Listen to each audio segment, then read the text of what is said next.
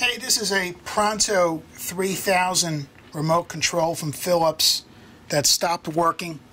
It had the classic problem of the touchscreen being non-responsive, but the hard buttons, like the volume control and mute, they all work fine. It was just the touchscreen.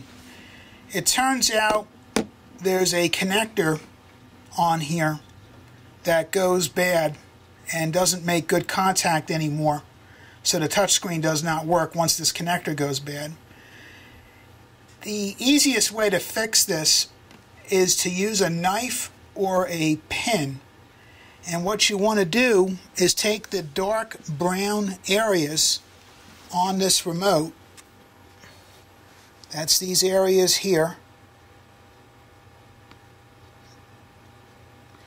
And just poke some small holes in that edge connector by just using a little bit of force with a knife with a very sharp point on it, and just poke them 2 or 3 times in different areas in that brown area, and that will clean the connection up so that it makes a good contact.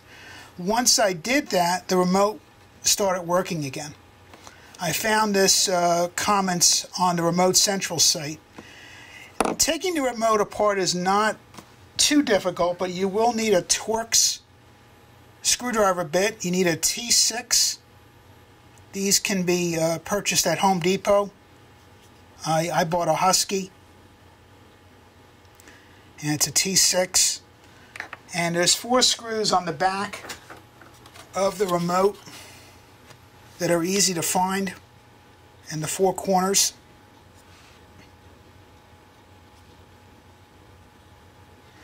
Once you take the back off, there's one additional Torx bit that has to be undone in the center area here. Once you take that off,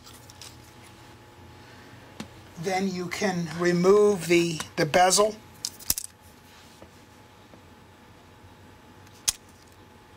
Be careful to keep the back in place so it doesn't fall out. There's a bunch of buttons in there. Now the only tricky part was removing this green piece here. It gets stuck by the mute button. There's a little snap here that you have to push in order to get that green piece out. The rest of it comes out very easily, but it will get caught by the mute button, so you have to work on that. Once you get this off, it's very easy. Just use a needle or a knife with a very sharp point and put 4 very small prick marks in the dark brown areas on that edge connector. And then your remote will start working again. Again, this was a Pronto TSU 3000 remote.